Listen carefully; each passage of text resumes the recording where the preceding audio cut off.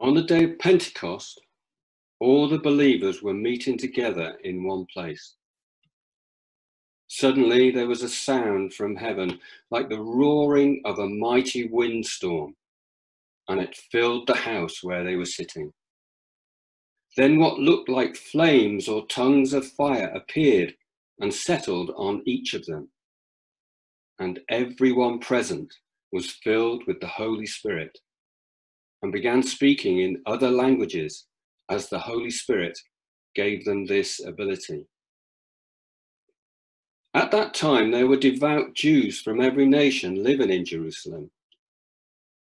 When they heard the loud noise, everyone came running, and they were bewildered to hear their own languages being spoken by the believers. They were completely amazed. "How can this be?" they exclaimed.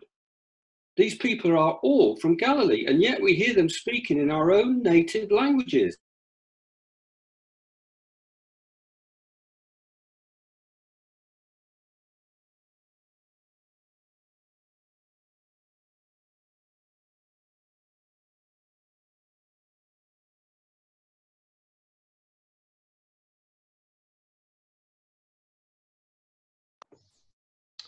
It appears that Dave's frozen, so let me continue.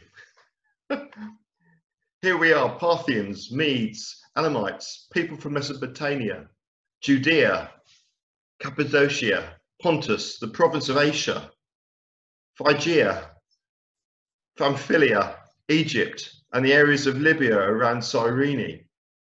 Visitors from Jerusalem, both Jews and converts to Judaism, Cretans and Arabs.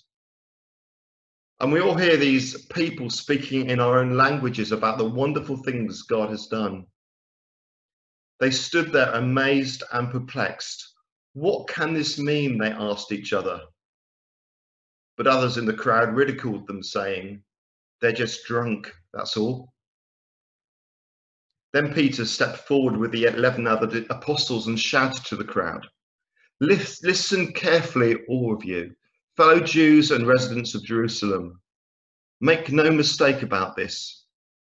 These people are not drunk, as some of you are assuming. 9 o'clock in the morning is much too early for that. No, what you see was predicted long ago by the prophet Joel. In the last days, God says, I will pour out my spirit upon all people. Your sons and daughters will prophesy. Your young men will see visions, and your old men will dream dreams. In those days I will pour out my spirit even on my servants, men and women alike, and they will prophesy. And I will call wonders in the heavens above and signs on the earth below, blood and fire and clouds of smoke. The sun will become dark and the moon will turn blood red before that great and glorious day of the Lord arrives. But everyone who calls on the name of the Lord will be saved. People of Israel, listen. God publicly endorsed Jesus the Nazarene by doing powerful miracles, wonders, and signs through him, as you well know. But God knew what would happen, and his prearranged plan was carried out when Jesus was betrayed. With the help of lawless Gentiles, you nailed him to a cross and you killed him. But God released him from the horrors of death and raised him back to life, for death could not keep him in its grip. King David said this about him, I see that the Lord is always before me. I will not be shaken, for he is right beside me. No wonder my heart is glad and my tongue shouts his praises. My body rests in hope, for you will not leave my soul among the dead or allow your Holy One to rot in the grave. You have shown me the way of life, and you will fill me with the joy of your presence. Dear brothers, think about this. You can be sure that the patriarch David wasn't referring to himself, for he died and was buried, and his tomb is still here among us. But he was a prophet, and he knew God had promised with an oath that one of David's own descendants would sit on his throne. David was looking into the future and speaking of the Messiah's resurrection. He was saying that God would not leave him among the dead or allow his body to rot in the grave. God raised Jesus from the dead, and we are all witnesses of this. Now, he is exalted to the place of highest honor in heaven, at God's right hand. And the Father, as he had promised, gave him the Holy Spirit to pour out upon us, just as you see and hear today. For David himself never ascended into heaven, yet he said, "The Lord said to my Lord, sit in the place of honor at my right hand until I humble your enemies, making them a footstool under your feet." So let everyone in Israel know for certain that God has made this Jesus, whom you crucified, to be both Lord and Messiah. Peter's words pierced their hearts, and they said to him and to the other apostles, "Brothers, what should we do?" Peter replied, "Each of you must repent of your sins and turn to God, and be baptized in the name of Jesus Christ for the forgiveness of your sins. Then you will receive the gift of the Holy Spirit. This promises to you, to your children, and to those far away, all who have been called by the Lord your God." Then Peter continued preaching for a long time, strongly urging all his listeners, "Save yourself from this crooked generation." Those who believed what Peter said were baptized and added to the church that day, about 3,000 in all. All the believers devoted themselves to the apostles' teaching and to fellowship and to sharing in meals, including the Lord's Supper, and to prayer. And now we're handing over to Graham, who is not going to speak for a long time. Thank you, Dave. Thanks, Phil. The technology is great, isn't it, when it works? So I just want to say a quick word about the technology. While we've been on this lockdown and we've been talking over Zoom, two things I've been told about myself I've never heard before in my life. One is that I'm fuzzy around the edges, and the other one is that I need to speak up. So if anything happens and I get fuzzy around the edges or you can't hear me, somebody give me a shout. I don't want to make any apologies for the amount of scripture we've just heard. It's all very, very relevant. But I do have an apology to make. Anyone who was around in 2017 may remember that far back, may recall that I then gave a talk on Pentecost that year as well. I did actually, when I was preparing for today, I did actually go and have a look back through my notes. And I did think, I can't really just say what I said before. I can't just repeat myself, you know. And as I say that, I can actually hear some of the guys from the Saturday morning breakfast meeting saying, "Why break a habit of a lifetime?" But I'm very aware that there may be somebody watching this this morning or during the week that maybe don't know that much about Pentecost. So I'm just going to give you a little bit of background. If anybody was listening last week, Steve Thomas was speaking, and he mentioned that Pentecost Sunday is the day, or sorry, the day of Pentecost is 10 days after the day of Ascension. It's actually 50 days after Jesus' resurrection, so after Easter Sunday. It took place in Jerusalem, and there was a festival going on at the time called the Festival of Weeks. So that's really the background. 10 days before the day of Pentecost, Jesus said to his disciples, "Go back to the city and wait. Go back to the city and wait till my Father sends the gift which I have spoken to you about. Do not leave the city," he said. He then went on to say, "John baptized you with water, but in a few days you will be baptized in the Holy Spirit." It then says that the disciples went off back to the city full of joy and praise. And why wouldn't you be if Jesus has just promised you a gift from his Father? It might be worth mentioning at this point that it wasn't just the disciples. There was about 120 people by this time There was people who had started following Jesus since his resurrection, and Jesus' mother was there and his brothers were there. They went back to the city and, as it says, filled with joy and praise. Apart from that, that's going back full of praise and joy and going to the temple, there's not actually a lot of detail about what they did during the next 10 days. We do read later on in Acts that they did go through a process of getting a replacement for Judas. Sorry, probably not the right way to put it. Not a replacement for Judas, but someone to bring their number back up to 12. But apart from that, there wasn't really a great deal. And we know that they were full of joy when they went back. But I wonder, during that 10 days, what other emotions they went through. You know, Jesus did say, in a few days you will be baptized in the Holy Spirit. Now, what a few days was to them, we don't know. I mean, certainly these days, if we order something from Amazon and it's going to be more than a few days, then we wouldn't buy it. We'd get it from somewhere else. So I wonder what other emotions they went through doing, especially the new followers of Jesus. I wonder if they were maybe thinking, well, they were probably all thinking, what's going to happen? What's going on? We have the advantage of reading the story. I wonder what they were thinking during that 10 days, especially the new people who joined. Maybe they were thinking that whatever it is that's going to happen is not going to be for us anyway. We've only been following Jesus for a few days. It's only going to be for the inner circle.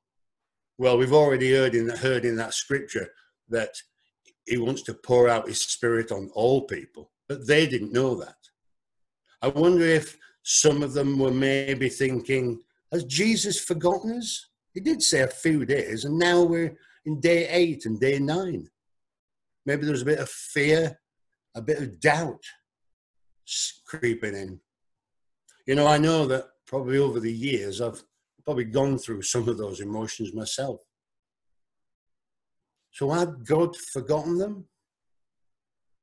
Had Jesus let them down? Was it just for the inner circle? No. This was God's good and perfect timing for his good and perfect plan, which was about to come to fruition, and bang, the Holy Spirit arrived and everything changed. Their fear was replaced by freedom. Their doubt was replaced by confidence, courage, and boldness. It says Peter stood up and spoke boldly. The disciples were speaking in different languages as the Spirit enabled them. Everybody had a part to play. And we all have a part to play. We all have a part to play. They spoke boldly and confidently, and they were receptive and obedient to the prompting of the Holy Spirit. Everything changed. 3,000 pilgrims confessed, were baptized, and joined the kingdom of God. The world didn't know that God's Spirit was going to come and live with his people. The world didn't know. You know, I remember back in 2017, there was a series of talks going on in the build-up to Pentecost about the encounters that the disciples had with Jesus after his resurrection. And somebody who, I think it might have been Moretta, started a trend. She named her talk after an old pop song. Now, I couldn't remember most of them because I was not old enough. But she was speaking about the road to the road to Emmaus. And she called her talk Walking Back to Happiness. I thought it was brilliant. So anyway, this went on for about 5 weeks, and then I was speaking on Pentecost, and I thought, I want to keep the trend going, but what song could I name my talk after? And I came up with the song, Just Another Manic Monday. You all remember it? Just another manic. All right, forget. And I was thinking about those pilgrims who got up that morning. They were thinking, it's just another day at the festival, just another day at the temple. And then bang, the Holy Spirit turned up and everything changed. Because the disciples were receptive and obedient to the prompting of the Holy Spirit, they spoke out boldly the word of God, and 3,000 pilgrims had their lives changed forever. Tomorrow morning, on Monday morning, there's going to be people getting up thinking, it's just another manic Monday. Just another manic Monday, maybe going to the office if they're allowed to. Queuing at the supermarket, doing homeschooling. There will be people alone feeling anxious and uncertain about their health, their jobs, their finances. But if we are receptive and obedient to the prompting of the Holy Spirit, and we speak out the words that the Holy Spirit gives us and enables us to say, and I don't know how that works. I don't know how that works when we're in lockdown and we're not seeing the people we normally see. But I do remember it saying that when Peter stood up and spoke boldly, 3,000 people heard what he was saying. They didn't have any PA. They didn't have any microphones. They didn't have any speakers. It was not natural that 3,000 people could hear what he was saying. It was supernatural. And I believe that if we are obedient and receptive to the prompting of the Holy Spirit, God will do something supernatural with us when we speak out those words. And that might be for our young, it says, I will pour out my spirit on all people, your sons and daughters. And it really struck my heart about our young people, how they've been kept apart from their friends.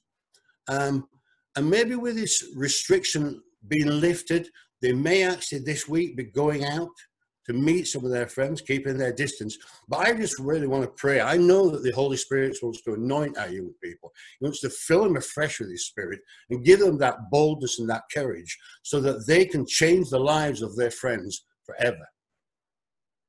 Everyone's got a part to play. Everyone's got a part to play. It says that young men will have visions, old men will have dreams. Everyone's got a part to play.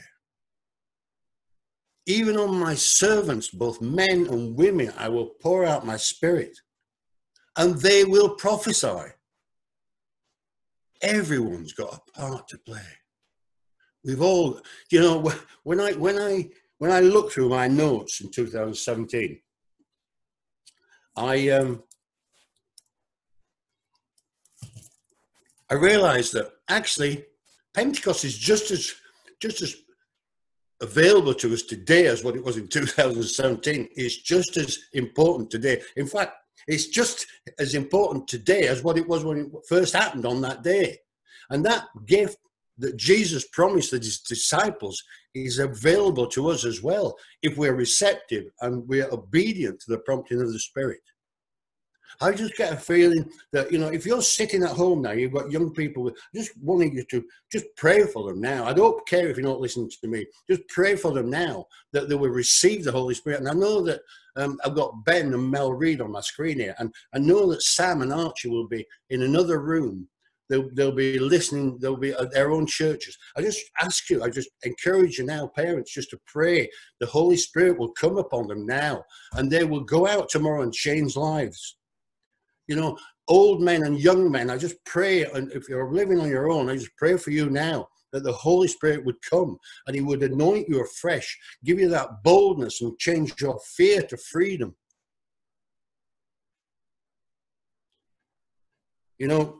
we're going to be singing a song shortly, which I chose, which is, you'll all be familiar with it, will you? And the chorus is, flood this place and change. It says, Holy Spirit, you are welcome here. Flood this place and change the atmosphere. Are you ready to have your place flooded with the Holy Spirit? Are you ready for your atmosphere to be changed? It goes on in that song to say, let us be more aware of your presence. Lord, I pray, help us to be more aware of your presence. Lord, would you come by the power of your Spirit now? Lord, would you come by the power of your Spirit? You know, to receive the Holy Spirit is to grow in grace and the gifts of the Spirit. To receive the Holy Spirit is to recapture Pentecost. We can recapture Pentecost today and tomorrow and the day after and the day after. That gift that Jesus promised is available to us all each and every day. But we all have a part to play. It's not just for the select few. It's not just for the elders. It's not just for the leadership group. It's for everyone. We all have a part to play. And Lord, I pray a blessing on everyone who hears this morning. Lord, would you sow some seeds? Would you open up their hearts, Lord? Would you show them that freedom that they can have, that boldness that they need? Amen.